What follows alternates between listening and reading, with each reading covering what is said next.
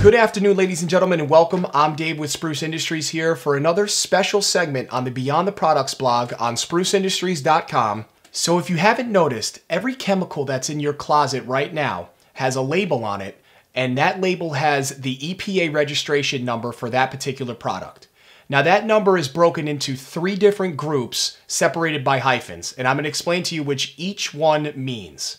So that first grouping of numbers that's on there is going to represent a number given by the EPA to the manufacturer of the chemical after going through the tedious process of figuring out the kill claims that the product may carry and to ensure the health and safety of its users. The second grouping of numbers is assigned to the chemical itself. And that third group of numbers is a number assigned to the distributor of the product. Now you may be asking yourself, Dave, how can I figure out if the chemical that I have in my closet right now carries the proper kill claims for a particular virus or bacteria? So for an example, I'm going to use the SSS ACE 256 neutral disinfectant, and I'm going to plug its EPA registration number into the EPA.gov List N. And List N is, and I'll read it right from here, List N includes products that meet EPA's criteria for use against SARS-CoV-2, the cause of COVID-19. So an important thing to note before we plug this in is that when you have a EPA registration number with 3 different groupings of numbers, you're going to use the first 2 groups of numbers because, as we said, it's going to be the manufacturer in that first group and the chemical itself in the second group. Now, using the SSS ACE 256, we're going to find out if it carries the kill claims for the COVID-19 virus. So the first thing that we're going to do is we're going to go down to our browser and we're going to go to the distributor's website, which is triple.s.com, and we're going to search for this particular product, the ACE 256, and we're going to find the safety data sheet.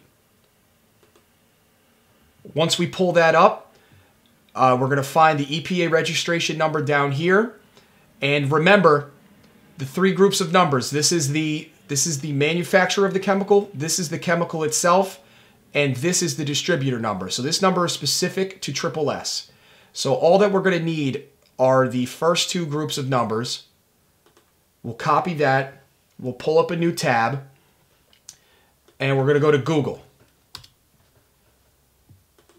To find EPA List N, we're going to go to EPA List N and hit search. Click on the first one here. And now List N includes products that meet EPA's criteria for use against SARS-CoV-2, which is the cause of COVID-19. So if you scroll down, you're going to find a whole list of chemicals that carry this particular claim. So we're going to find out if the ACE 256 carries this claim. So we're going to paste into the search bar that the first 2 groups of numbers, and as we can see, it does carry that claim. So just to be clear, Mason Chemical Company manufactures the component for the disinfectant.